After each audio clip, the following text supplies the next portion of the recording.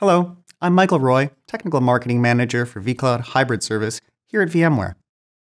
vCloud Hybrid Service is an exciting cloud offering from VMware that delivers a true and natural extension of your data center, expanding the reach of your existing infrastructure, tools, and processes from your on-site data center to hybrid cloud. In this quick demo, I'll show you how it's possible to automate the end-to-end delivery and management of applications using vCloud Automation Center and vCloud Hybrid Service.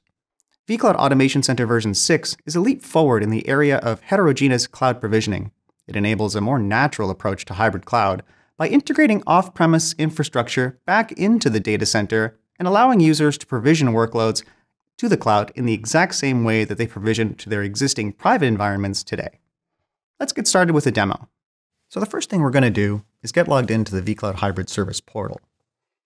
When we first get logged in as an administrator, we see we have access, in this case, to multiple clouds in multiple regions. I have 2 virtual data centers, plus a disaster recovery data center in Nevada, and another one in Virginia.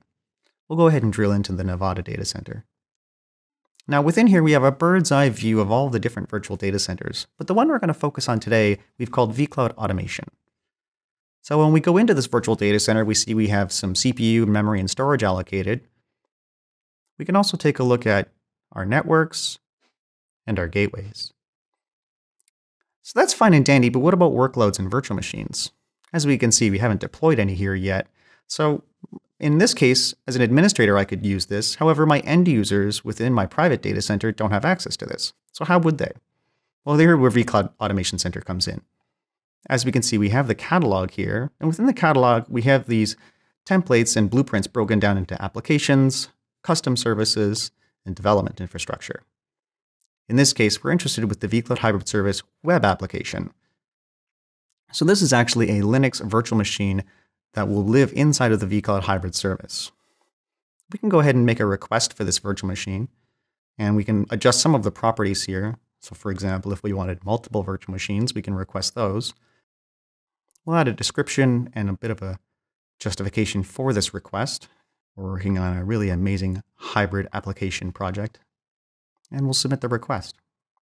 So in this case, we have the approval process automatically approving our workflow. However, in the real world, what would happen is this would end up on the desk of a manager who would then approve this request. So for me, the end user, I can look at my requests. I can take a look at the web application that I've requested.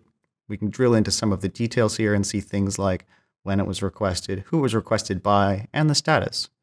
So we can see that the status of this particular request is in progress.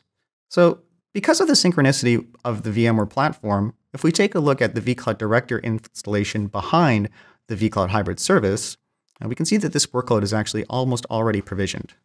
If we do a refresh here, we see that the workload is actually in the middle of powering on. So there we go. So we've just requested and deployed and powered on a virtual machine within the vCloud Hybrid Service from the private data center.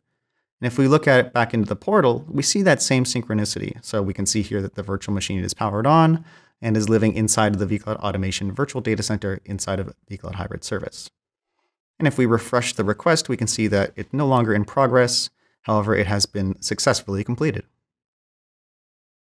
So if we take a look at our Items tab, this is where I, as an end user, would actually interact with the virtual machine. Because I don't have access directly into the vCloud Hybrid Service as an end user, we can use the vCloud Automation Center portal to actually interact with the virtual machine using VMware Remote Console.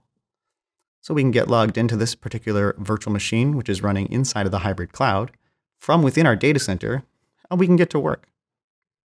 When your off-premise and on-premise infrastructure platform both support the exact same workloads without the need for porting, rebuilding, or conversion, you can realize the benefits of a true hybrid cloud infrastructure.